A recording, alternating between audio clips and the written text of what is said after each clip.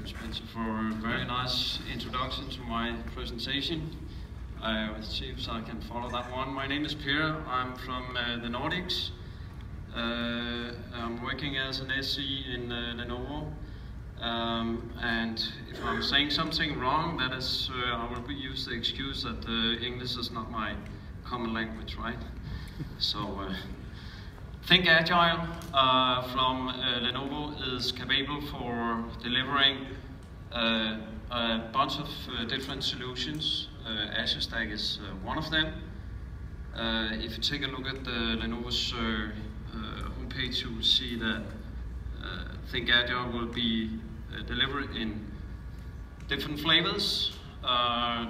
We are able to deliver an infrastructure from traditional to converge and hyper-converge to software-defined with the entire stack of hardware needed to deliver that solution.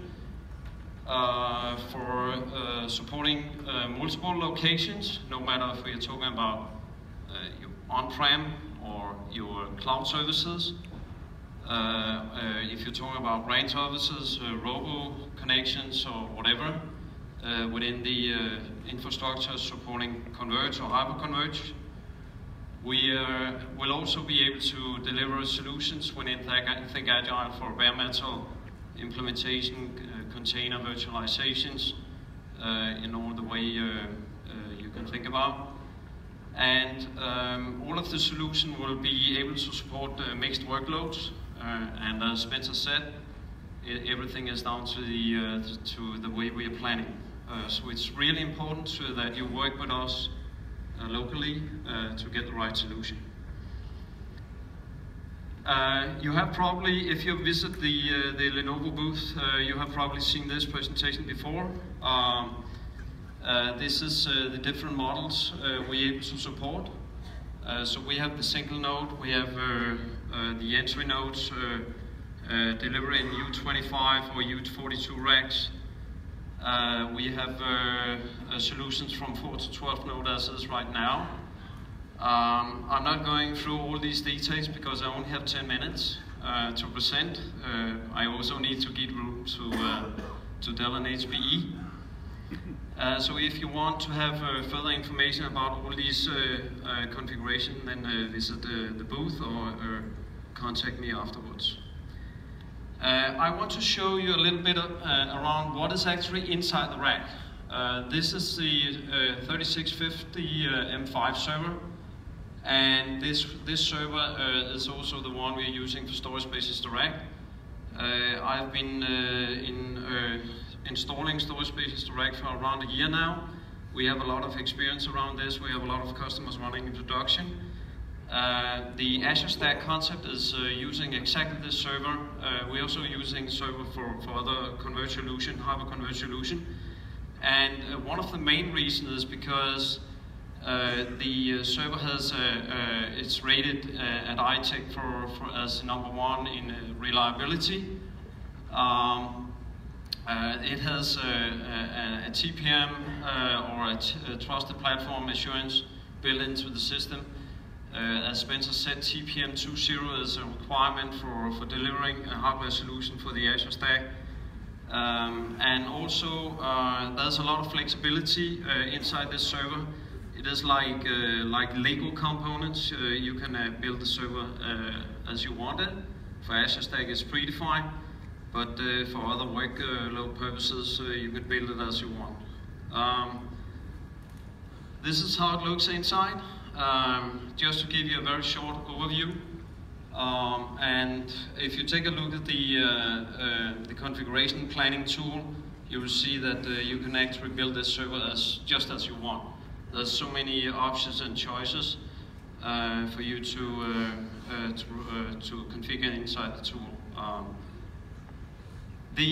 One of the other things I wanted to highlight is the way we are running the predicted failure analysis inside the server.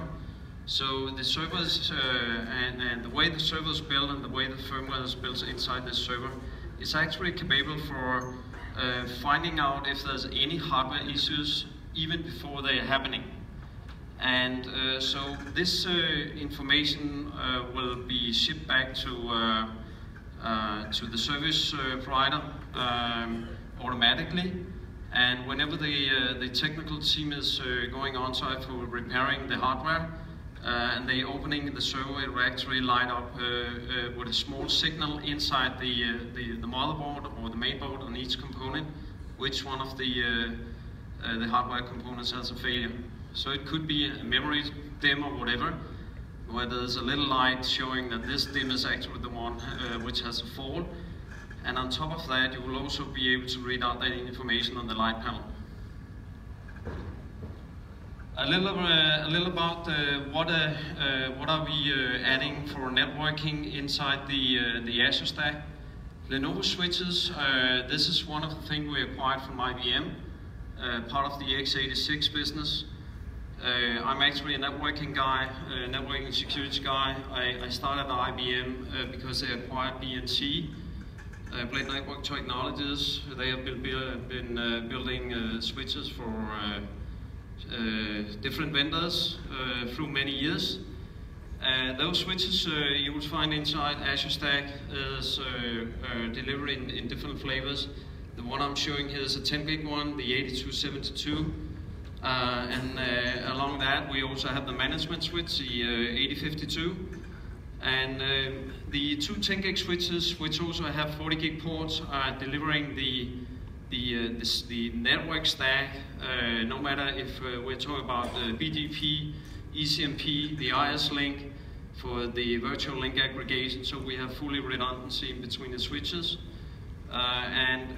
Together with the SDN part of Azure Stack, this is actually the access point in and out of the entire Azure Stack.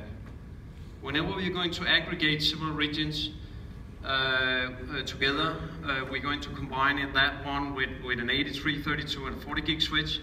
This is not part of the solution right now, but it is already certified. So whenever we come to that point, that will be part of the solution as well.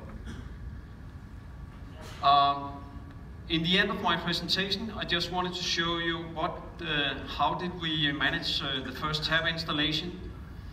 So at the bottom you will see an XLS worksheet we received from Microsoft. Inside that document, everything is described about the planning phase of the first tab for multi-node installation. So we worked together with Microsoft on pre-meetings on Skype, and the worksheet was filled out. It took around an hour. We discussed the different subnetting interfaces and so on. And then the scripting, IP and BGP subnetting was pre-programmed by Microsoft via Ansible. And then we were able to follow the Think Agile hardware shipping process. So I received the shipping information in very deep details about each stage, when it left Microsoft, when it left US, when it arrived to Europe, when it was supposed to be at the customer side, and when it came to the customer access point, I actually received pictures from there, so I could verify that the entire packet was delivered without damage. The hardware were delivered in time. Actually, the first tab install we did, the hardware came before we expected. Then the guys started installing as planned. Microsoft was on site.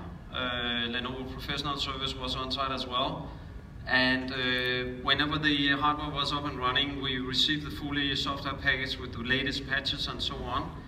And Microsoft could start installing the entire software stack together with the networking part. So what took most hours was the network part. It's quite complex. It needs to be 100% correct. We did have some learnings there, but anyway, we got everything up and running within 48 hours. The first tab took a little bit longer after we managed to install everything. Everything was up and running. We have to remove the system because the hosting company figured out that they were using single mode and not multi-mode fiber. Quite a challenge to be prepared for as well. So at the end of my presentation, some pictures.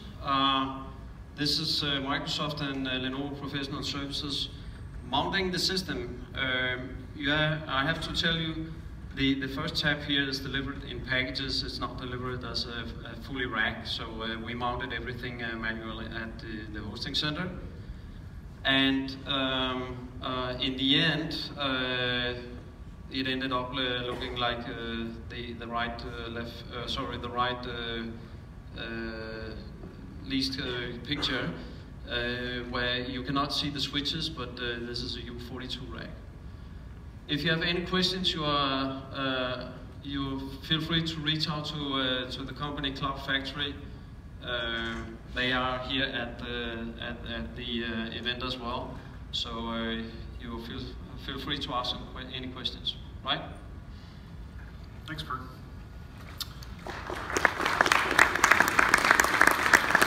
So before you leave the stage, before you run off, I was going to ask a quick question of if there's been anything surprising in the partnership that we've had so far with Azure Stack you'd like to comment on? I won't say there was any kind of any surprises. It was actually positive surprises, but you know, everything comes down to the way you're communicating. So there's a lot of email flows around in the beginning, but when you're learning the guys to know, I think it was pretty easy to get the hold on the right persons, knowing the right information. Great, excellent. Well, thanks for coming out today, and appreciate you sharing with us. Okay, thanks.